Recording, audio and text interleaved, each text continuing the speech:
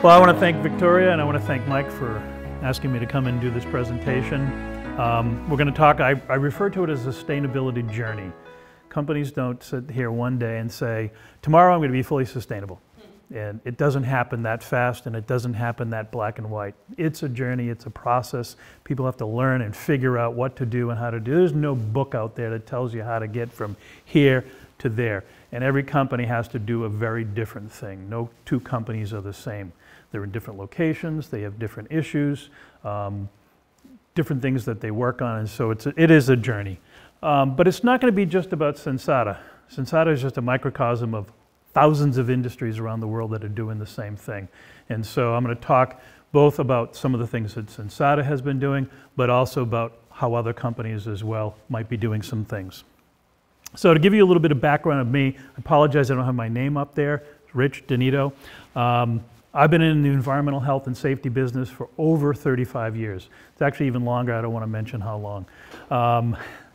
I've been involved with tracking regulatory information around the world in 100 different countries, that just to keep on informed about what countries are regulating companies to do. We have to keep involved with that process. I work all over the world. I just got back from Okinawa, Japan, Korea, Guam, Kuwait, a variety of other countries. I'm traveling all the time, going to different factories around the world, seeing how things are being operated, how things are being done, work with people to improve the process. I've conducted over 400 audits for ISO.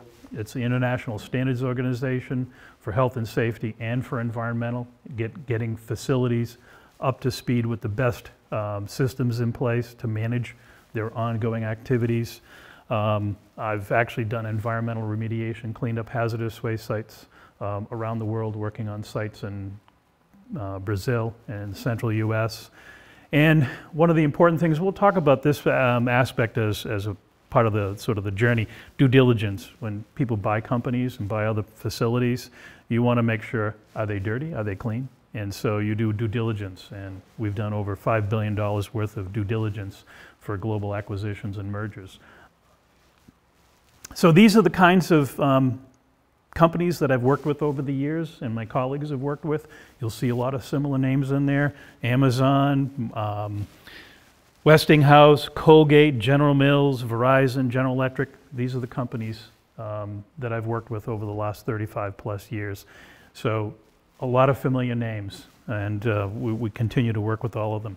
So when we talk about sustainability, there's a lot of terms that come up, a lot of acronyms.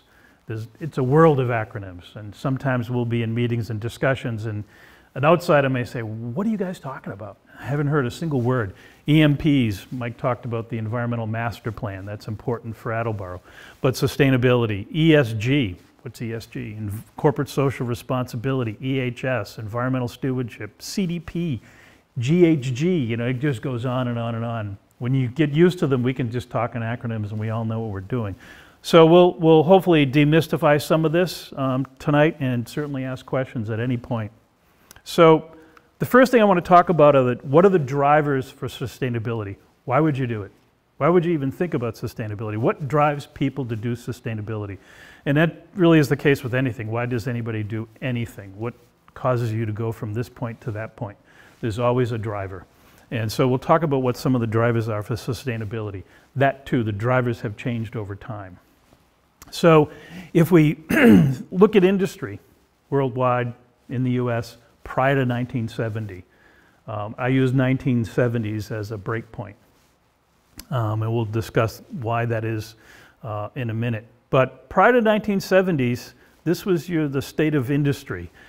They produced air emissions with little or no controls, created a lot of hazardous waste site, a lot of waste of different types that would just kind of go out there somewhere. Wastewater discharges, most industries used a lot of water, used a lot of chemicals into the sewer systems. And sometimes it would go into groundwater and in surface water.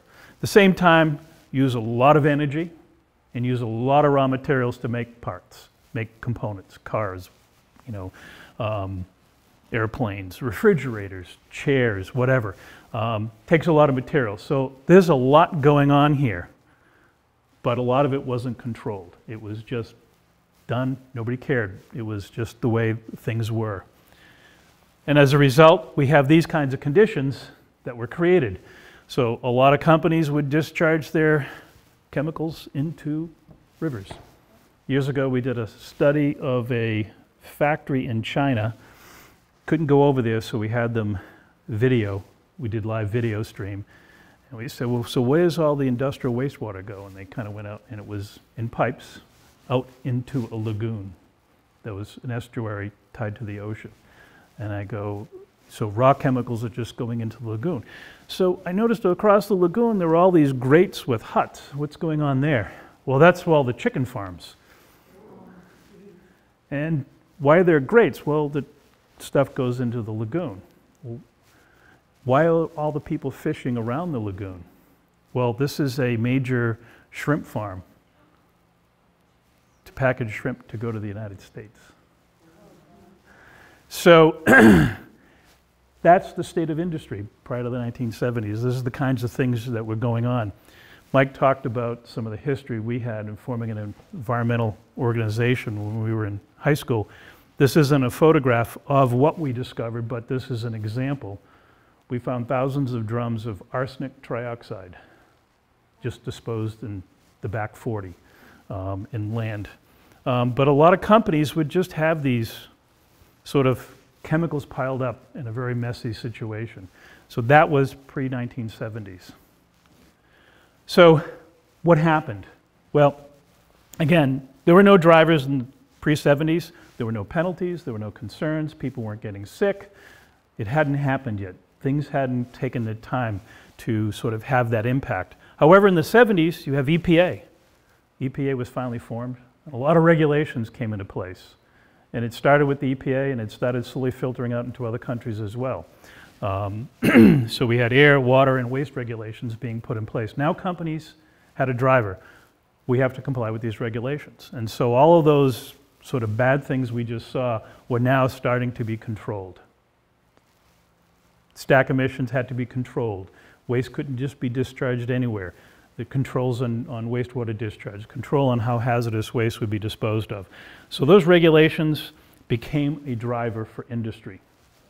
In the 1980s, we had civil suits. Think of Love Canal, Woburn. Mike and I have a history in Woburn. The Erin Brockovich case in California. Those kinds of things forced industry to take yet another look at how they were going to deal with the situation. If it wasn't the regulations, now we have people getting sick and suing us. We had communities suing us. We had all kinds of civil suits coming up. That became a new driver. Then by the 1980s and the 1990s, lenders said, wait a minute, we're not giving you money to expand your plant or to buy another company, because if you buy something that is contaminated, you're going to lose all the profit in cleaning that mess up. So all of a sudden, due diligence, and I talked about all the due diligence I've been involved with, has stemmed from this initial push with lenders. So it's very hard to buy anything anymore without doing some form of due diligence to make sure that what you're buying is well managed, is clean, is in good shape. And so a lot of due diligence became the driver in the 90s. In the early 2000s, corporate social responsibility became a big issue. Consumers started weighing in. When the Exxon Valdez oil spill occurred in Alaska, thousands upon thousands of people called Exxon and said, I'm not buying your gas anymore, I'm cutting up my card, and I'm going away from you. So people became a driver. They used their wallet, their pocketbook, to force companies to do things. When certain foods were contaminated with lead, and pet foods and various things like that, that became a consumer-driven forcing issue for companies to make change. And so that became a new driver. In the 2010s, investors started weighing in. I'm not going to invest my money in your company if you've got a bad track record. And you go into any trading area, you go into BlackRock, Fidelity, and you go into the screens, the first thing you will see is the ESG score for every company. And people will sit there and score, your score is no good. I'm not putting money into you. And so that became a big driver. People wanted to see you submit to CDP. CDP is the Carbon Disclosure Project. And so you would fill out all these forms and put in information as to how much greenhouse gases you were emitting. And a score would come out, and that would get published publicly. And now your name is global, and companies could look you up and say, ooh, CDP, your score is a D. I'm not investing in you. And so those became some new drivers. Industry groups, I can't tell you how many massive surveys we would fill out, still fill out, hundreds every year of companies to sit there and say, okay, we're going to buy your product. We need you to fill this out. You need to tell us how many incidents you had last year, how much greenhouse gas emissions you had last year, how much energy did you consume, how many kilograms of waste did you generate. You have to fill out all this information, and that becomes a mechanism to support your operation in order to get business from customers.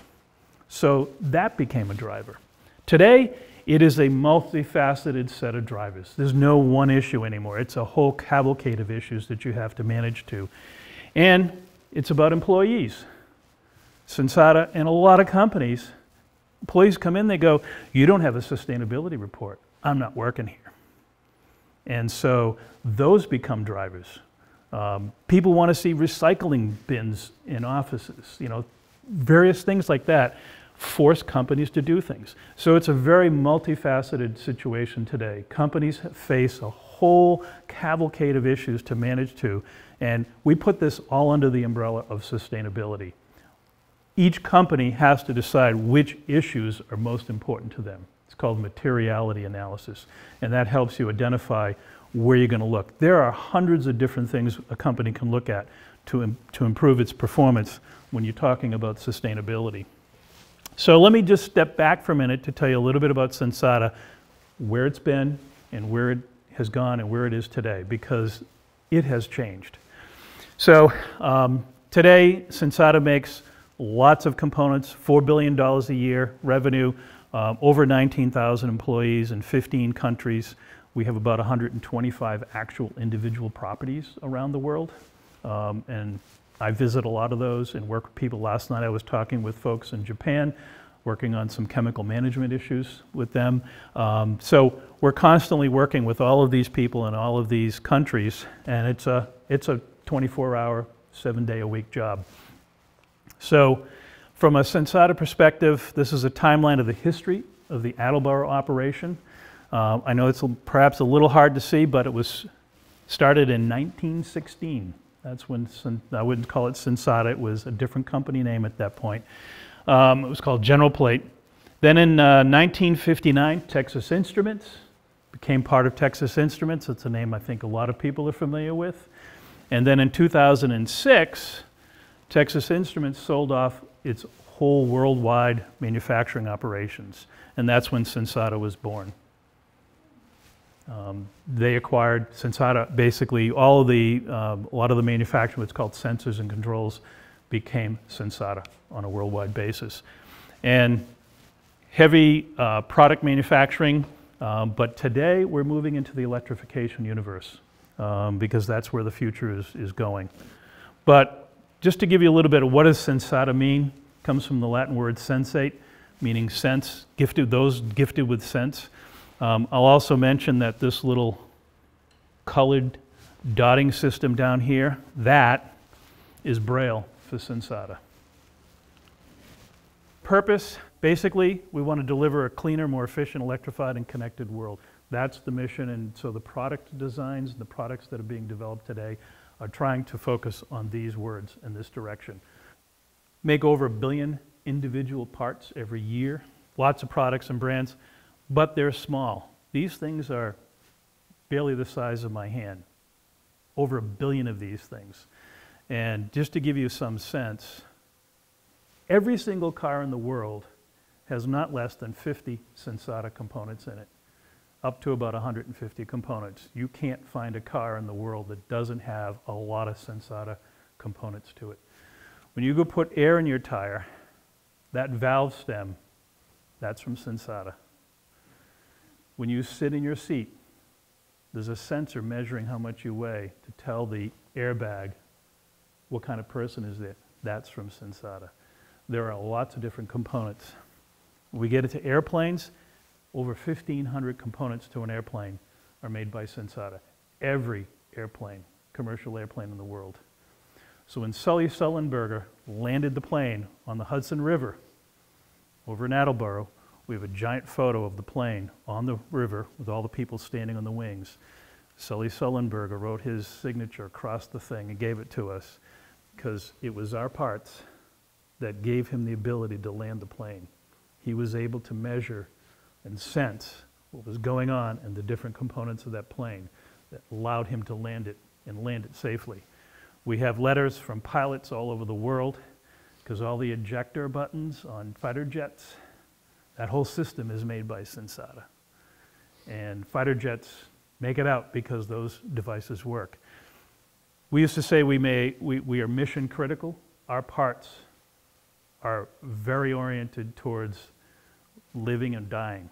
Planes and automobiles, they sense and make sure parts have to be 100% perfect and have to work all the time. So it's very important. And it takes a lot of hard work and a lot of design and a lot of people to make those parts work. But today, the world is changing. Cars are moving from combustion to electric, and that's happening very rapidly. Can't make enough parts now just to get those electric cars made. And Sensata makes important devices now for almost all the electric cars in the world. We also make a lot of components for freight trucks and various other devices, all electrically based because everybody's moving into that electric universe. A lot of components everywhere going electric, and so we're designing similar size parts for that process.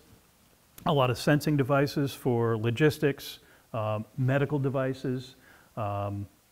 You know, a lot of battery power systems require sensing devices to make sure they operate properly and don't overcharge.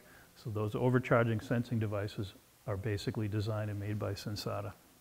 So that just gives you a backdrop of Sensata's history and going from sort of combustion to now electric. So going with where the universe is going. So let's talk about Sensata's journey on the sustainability front, and it's the same for a lot of other companies. 3 stages. In the early 2000s, it was about safety, regulatory compliance. In the beginning of tracking of what we call KPIs, key performance indicators.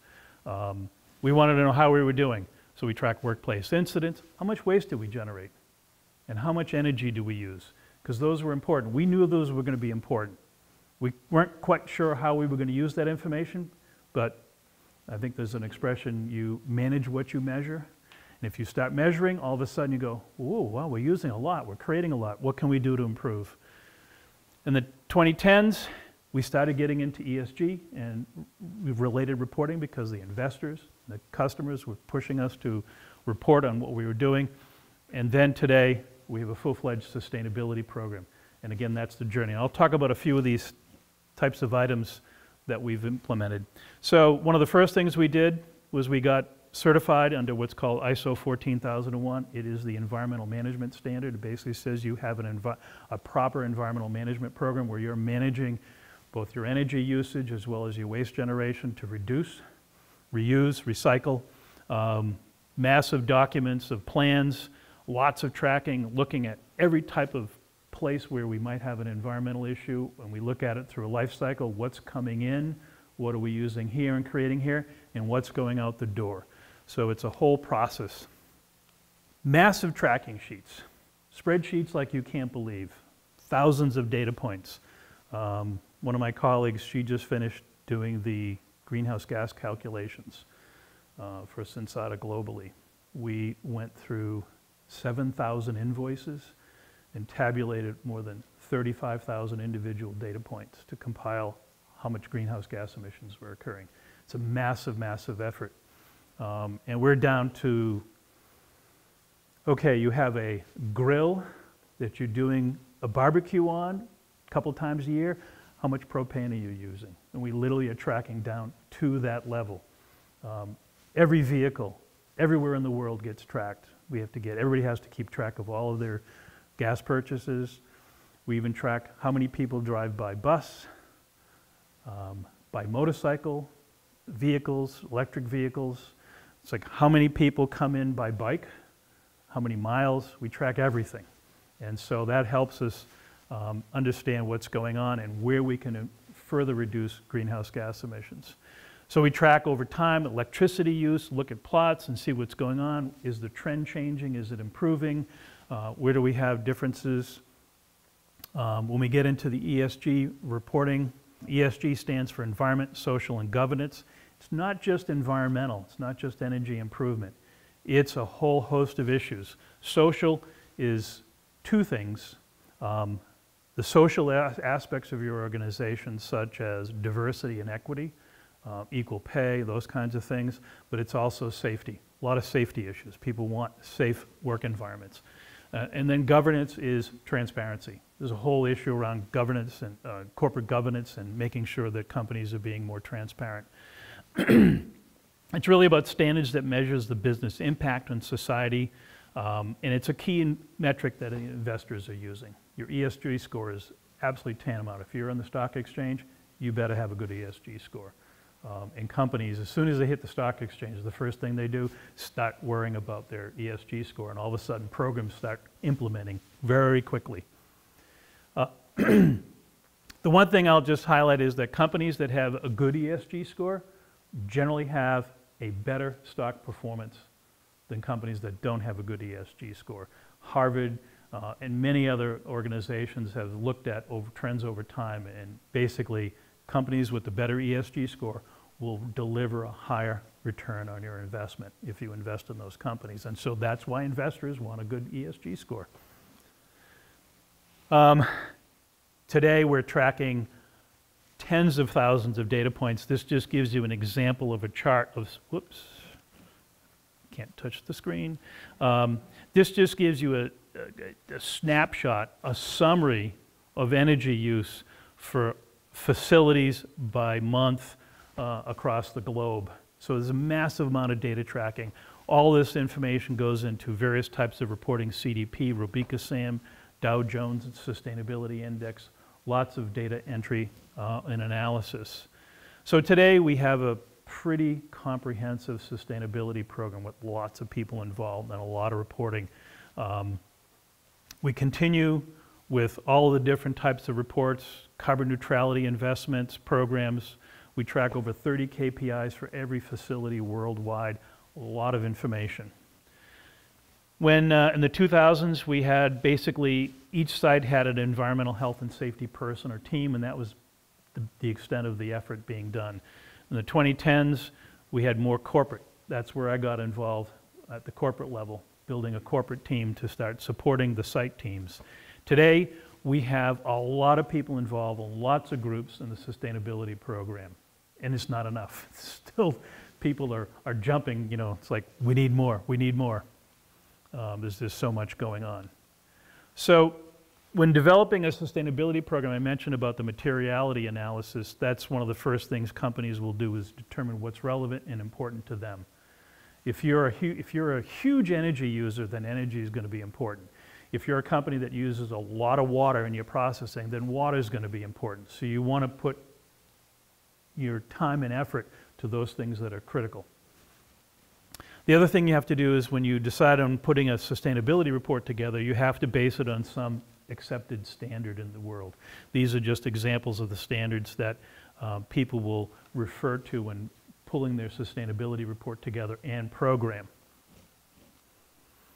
These are the three covers to our three sustainability reports for 2020, 2021, 2022, and we're in the process of preparing our 2023 sustainability report. Should be coming out relatively soon. These are on the web. Anybody can go and look at them and read them. They're long, they're detailed. I wrote a lot of the data that goes in there. It came from me and our team. And every year we get audited, and every one of our data points gets reviewed and analyzed, and they go, okay, well, you missed this one number. You wrote 625 and the invoice says 624. And so we get audited to make sure that our data is as accurate as humanly possible. So focus and approach, this is trying to simplify this as much as possible. The four things that are big for us from an environmental perspective are energy and emissions. How can we reduce and eliminate? Environmental compliance, we want to continue to be compliant with all the laws and regulations, but also improve, reduce the amount of waste, improve our recycling, waste management, and water stewardship. We don't use a lot of water. Most of the water is sinks and toilets. So it's hard to get away from how do you reduce water. We can't prevent people from using water, but it's still important. The customers, the investors are still big on water, so we have to do something with water. And so we're looking for ways to improve our water management systems with recycling, gray water reuse, et cetera. We've established a goal to achieve carbon neutrality by 2050. That is that we will produce, if we produce greenhouse gases, we've got to offset every single ounce of greenhouse gases. If you read the papers in any given day, temperatures around the world are going up. People are getting more nervous. 2050 may not be soon enough. And so we've gone to saying we're going to get to 45% reduction by 2030 now. And who knows, in a few years we may have to bring 2050 to 2035 for all we know the way things are going. That's a big challenge. And we're trying to do on a year-to-year basis right now a 5% reduction in total energy use. 5-6 years ago, we couldn't get money to put up any solar panels. Now, money is flowing. We are doing so many things worldwide. We're putting up solar plants all over the globe where we can, where everybody's got LED lights now. And you can't believe, just putting in LED lights in a factory reduces total energy use by 2% to 10%, depending on the location. Just something that simple. You walk into some places, it's pitch black. You start walking down a corridor, light turns on, and as you walk, the lights go off behind you. Everything we can do to reduce energy. So that's LED, sensor controls. We're even looking at HVAC systems where if a person's not in a room, we're not going to heat it, we're not going to cool it until the person goes in the room, conference room, or hallway, etc. Water cooling systems. We're converting a lot of the HVAC systems to water cool systems because they are 40 to 80% more efficient, use less electricity. Use water, but use a lot less electricity. Electric charging stations, we can't put them in fast enough because people are buying electric cars. We're doing that everywhere. A lot of waste reduction and recycling efforts because that does reduce greenhouse gas emissions. Like I said, we're putting in wind and solar units all over the globe at our facilities. Here in Attleboro, we have purchased and guaranteed 100% renewable energy. Every single kilowatt hour that we burn is from a renewable energy source. Absolutely guaranteed. We've purchased it. It's expensive, but it was worth getting it. So all the energy we use here is producing no greenhouse gases. And so that's a guarantee going forward. But we're still looking at some additional measures to try to further reduce our energy and see what else we can do. Some of our facilities, our facility in Northern Ireland now has 100% renewable energy. They're getting it all from solar. And actually, no, sorry, wind farms on the Baltic Sea. They've purchased all wind. Other facilities are getting it from steam. You know, a lot of places in Europe will use steam power, and they're buying steam. So we are doing everything we can come up with, and these are just some of the things that we're doing, and we're still coming up with more ideas. There's a lot of little ideas that we've implemented at different locations. So that's a summary of our game plan and the kinds of things we're doing. And well, again, I want to thank Victoria, Mike, for letting me be here.